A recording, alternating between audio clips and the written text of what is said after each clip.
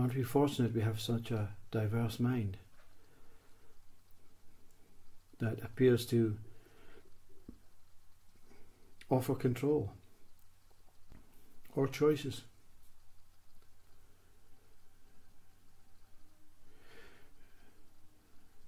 It's wonderful to have ego and to say, I will decide. I don't know whether I will give or take. I don't know whether I will support that team or this team. I'm important. I have so much choices to make. So much things to do in this world. So much places to see. People to meet. I will go and I will make a path.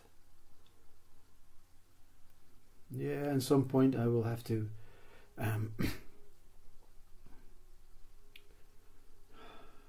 experience my own day of judgment by myself to say, right, time to reassess what's going on.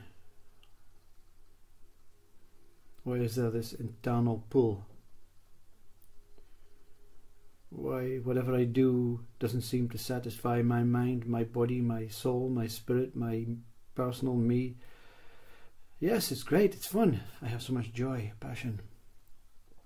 Yes, pain comes, but it goes. I'm one of the fortunate ones. I've never experienced these illnesses. And when I do, I will just have to put up with it. Yes, that's the way it is,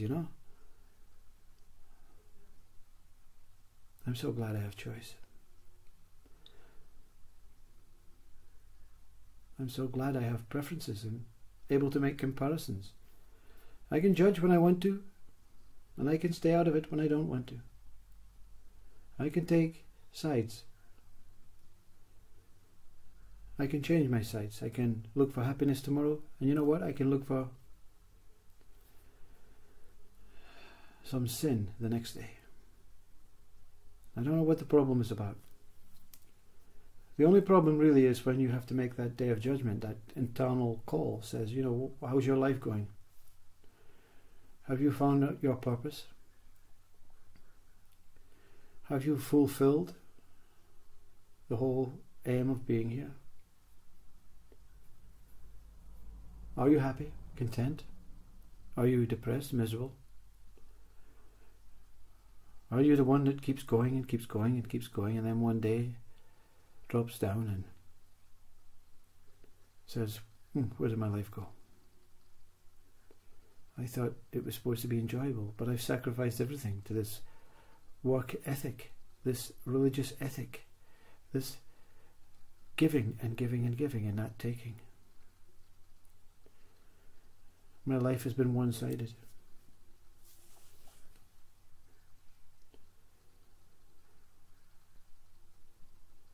Where is God?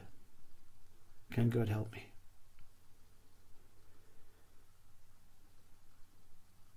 And God appears out of the blue. No warning, simply confronts you and says, you know what?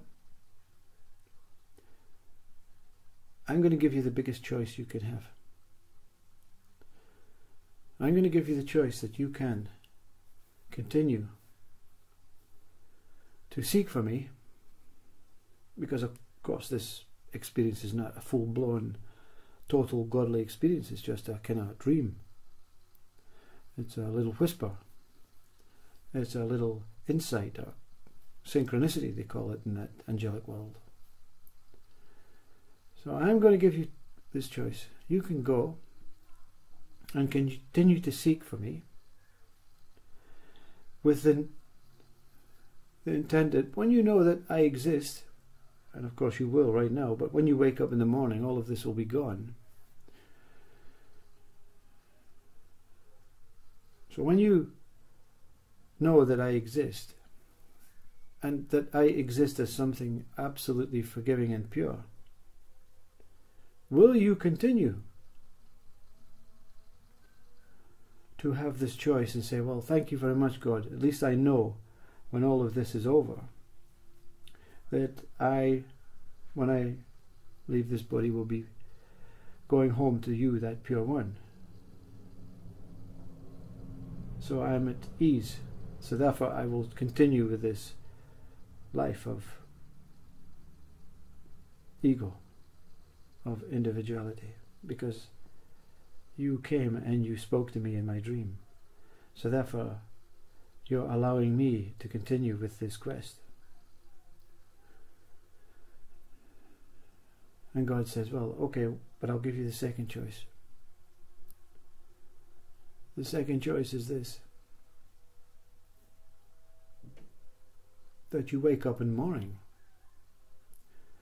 and you don't just know that I exist, so therefore it's okay to go ahead and just be that egoistic mind state individual person with the knowledge that I will save you because I can come and save you anytime I like.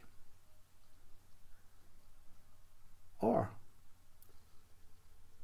I'm going to give you the opportunity to be a reflection of me.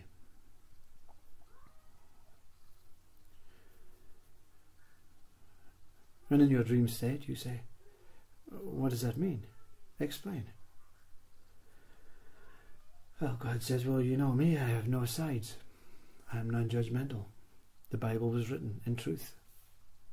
I commit no sins. I see no good and no bad. I see no differences, no preferences. I see nothing but total allness, oneness. I see that in your mind state world that boredom is boring for you, and involvement with sports is exciting for you. But I see no differences. I see all as the same. I see everything as the same. I see everything as equal. Nature, science, you, religion. I don't have preferences. I make everything one, complete, pure, unbelievably omnipotent, omnipresent thing. And you are part of that. If you live your life in truth, that is, of course. And so you say, yeah, what does that mean? I have to be like you. You mean boring? Non-judgmental? Do I have to just give up this control? Yes, said God, you give up the idea that you are single. You give up the idea that you're special and non-special, because you know you're special. I came and I met you. So why would you have to go on thinking or believing or acting out this specialdom when you know you're already special? You are already everything that I made you.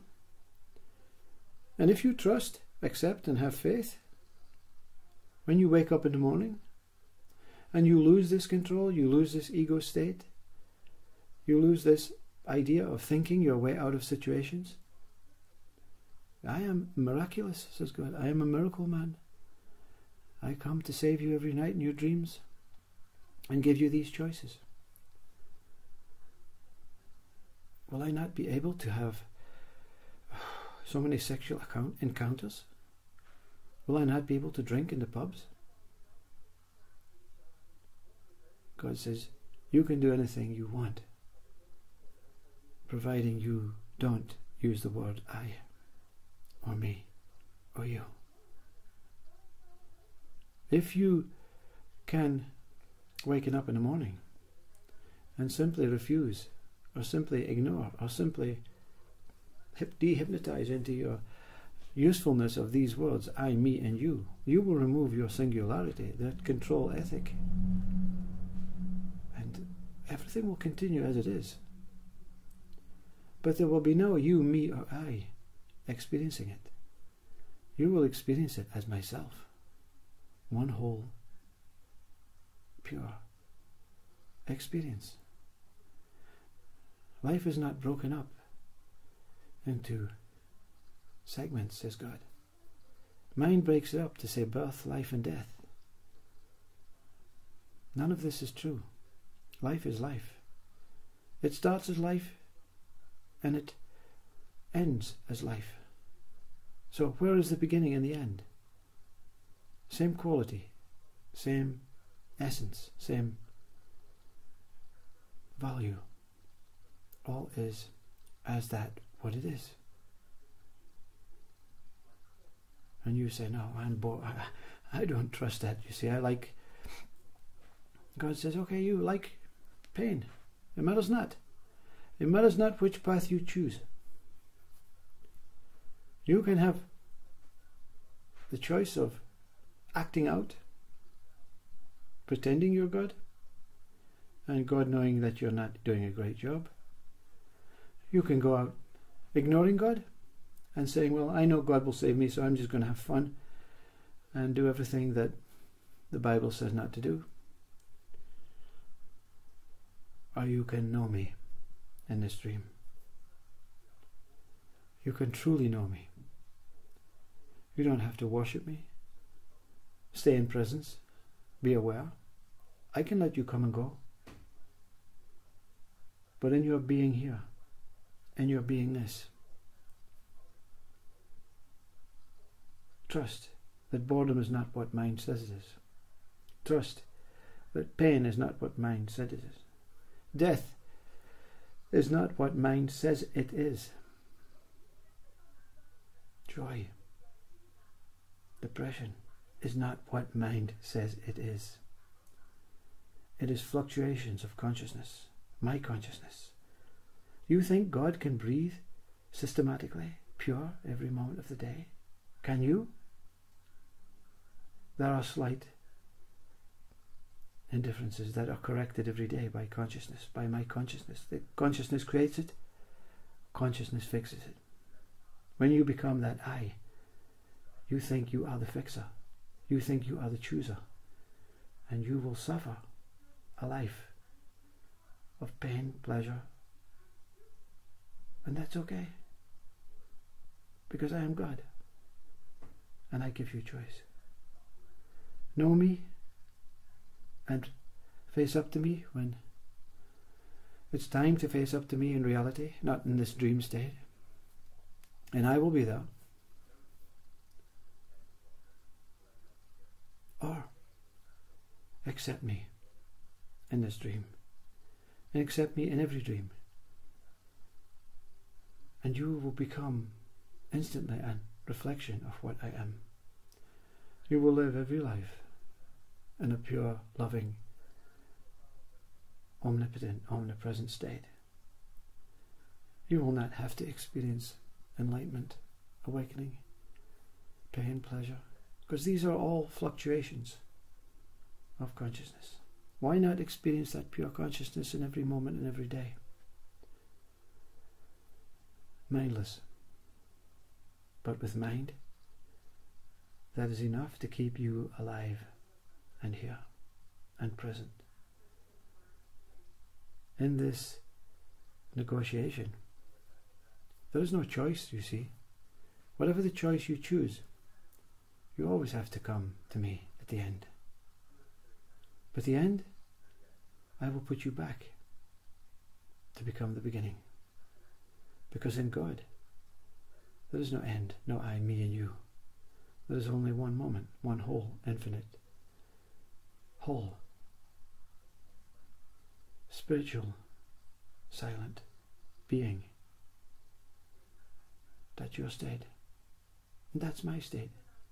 If you live it pure, you won't have to know God. You will become God. In a silent, most profound and deep way. You're already that. But when you wake up in the morning, if you want to experience that, trust, accept, and have faith in this dream that you are, that I am.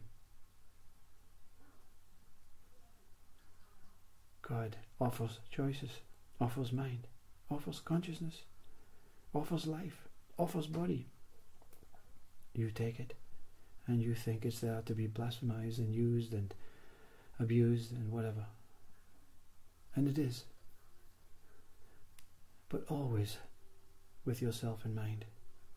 Not your ego self, not that I-driven, needful, desiring, attaching, associating, me self, but the self that is here in truth, You, the real you. Come forward. Come into the dream. Wake up from the ego dream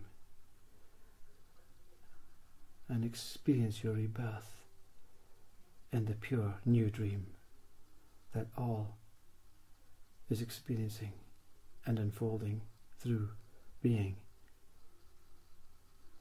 a reflection of God in this moment right now, as it is.